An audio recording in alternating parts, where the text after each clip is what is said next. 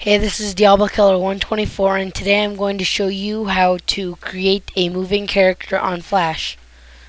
As you can see, I have one right here, and it moves left and right. So let's start by creating a new Flash Actionscript 2.0 file by going to File, New, Flash File, Actionscript 2.0. Just double click that or click OK, and select how you want it. You can do a brush or something, or you can just go to your tool, which is usually on rectangle tool.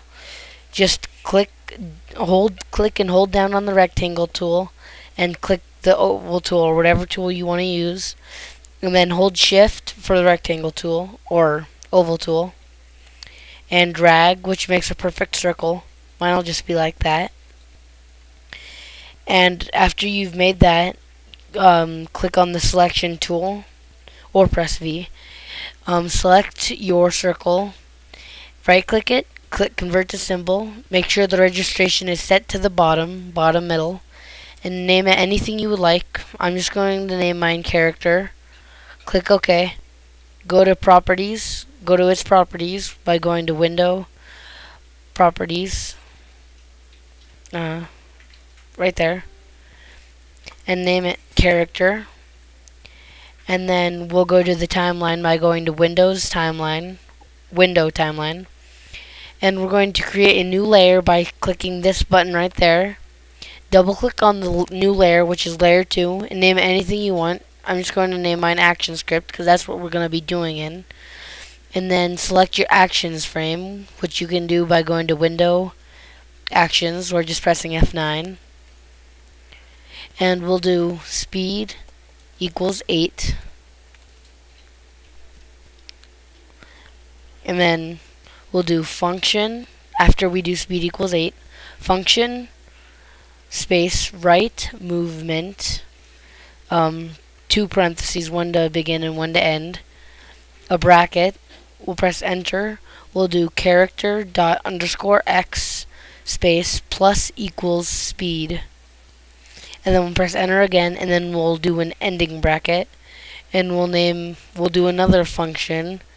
So we'll do function left movement, 2 parentheses again, a starting bracket, and this time we'll do character dot underscore x minus equals speed instead of plus equals speed. And then we'll press enter, and then we'll create another ending bracket. And we'll just click this button right here, which is auto format, so it makes it look neat. And then we'll press enter once or twice after we end the bracket, and we'll type in character dot on enter frame space equals space function parenthesis end parenthesis bracket if parenthesis key dot is down parenthesis key dot left 2 end parentheses, bracket, starting bracket, oops, and then we'll do left movement, okay, sorry, and then 2 parentheses, 1 ending and 1 starting, and then we'll press enter, and then we'll create an ending bracket, and we'll auto format again because it looks messed up. And there's an error here somewhere. Oh, we need to make 2 ending brackets, I'm sorry. And then auto format it, press enter, and before you do the ending bracket, you'll have 2 ending brackets just like this, and you'll be between them both. So now we'll do if key parenthesis key dot is down parenthesis key dot right 2 end parentheses, a bracket, then we'll type right movement, parentheses, 1 starting and 1 ending, and then we'll type an ending bracket, and then we will press control enter, or command enter, I believe it is for the Mac, or we'll just go to control play, control test movie, and now you'll see you can move left and right. So what speed is? Speed is how fast you move, and when you enter it here, that's how fast it moves the character. So let's say you wanted to set speed to 1, it would move like this. And if you wanted to set speed to 100, it would move like that, really fast. So, and then right here, this is a function.